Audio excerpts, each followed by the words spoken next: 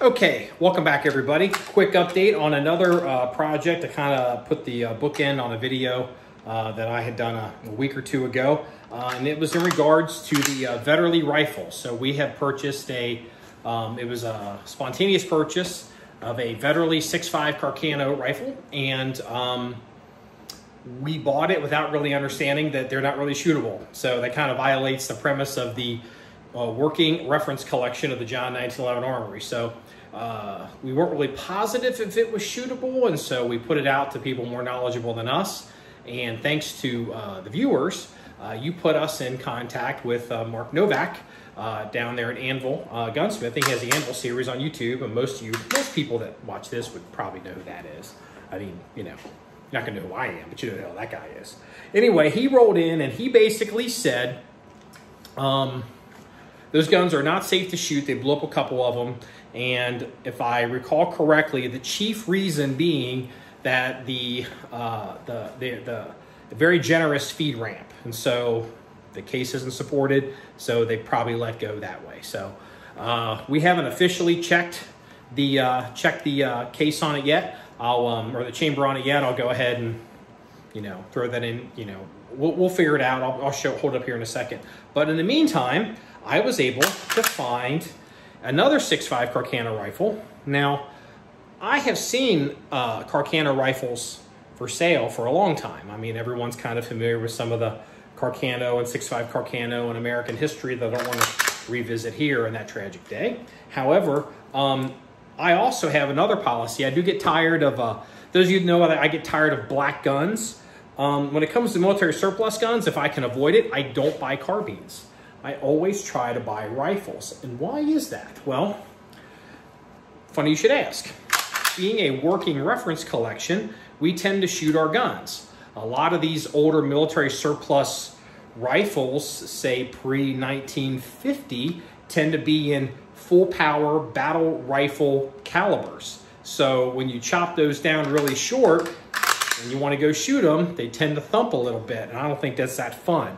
So I always, if given a choice, I will always personally go for a rifle over a carbine. This is an 1891 Carcano, was not converted to, or what, I believe a lot of these carbines, I believe a lot of them were chopped down. This gun, if you are curious, because to stay topical in the military surplus community, this is a CAI Century Arms import. So this is not a, let's see, we see the import mark there. This is not a gun that came out of Ethiopia, and the barrel on this so far appears to be fantastic. So you know, we were very happy with that. So if you want to see some of the markings, I can get them here on the you know, let's what does it say on there? Fat 42. So I'm fat 49, so I'll be fat 50 here soon. So, you know, younger version of me. So it's a joke, also, guys. Relax. So, we're not going to be shooting the Vetterli rifle, but eventually we will get around to shooting this gun. It did come with a cleaning rod, or you know, what do you call it? A clearing rod. I call them cleaning rods. Some people call them clearing rods. And the sight seems to be correct, if I understand. I'm not really sure I understand what that cut in the stock is, and it makes me a little suspicious that maybe stuff isn't completely right on this gun. So if you know any more about that, this is obviously got a straight charging handle. It doesn't have a turn bolt. It does have talking about the thumper guns, it does have a steel butt plate, which, you know, is not that great to shoot. But again, the big gun soaks up the recoil. And I'm told 6.5 Carcano is a pussycat. So, oh, sling as well. I assume that is a original and correct sling for this gun. If it is not, please leave in the comments below. The only thing that I have left to get is a bayonet, because why not? I mean, if it's a part we can get for it, we're going to get it. So, I mean, we're not going to spend $1,000 on a bayonet, but, you know, if we can get one that's reasonable for the value of the rifle, throw it on, put it up into the racks, why not? So, all right, well, that's where we're at with the 6.5 Carcano, the 1891 Carcano, and If you want to see any more stories or pictures or links of anything we discussed, please go to our website at john1911.com. That's JOHN1911.com. Remember, it's all about shooting guns and having fun. Everybody, have a good day.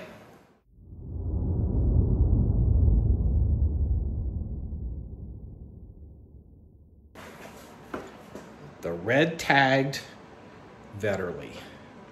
It's not officially red tagged because we haven't actually checked it yet, but it's not looking good.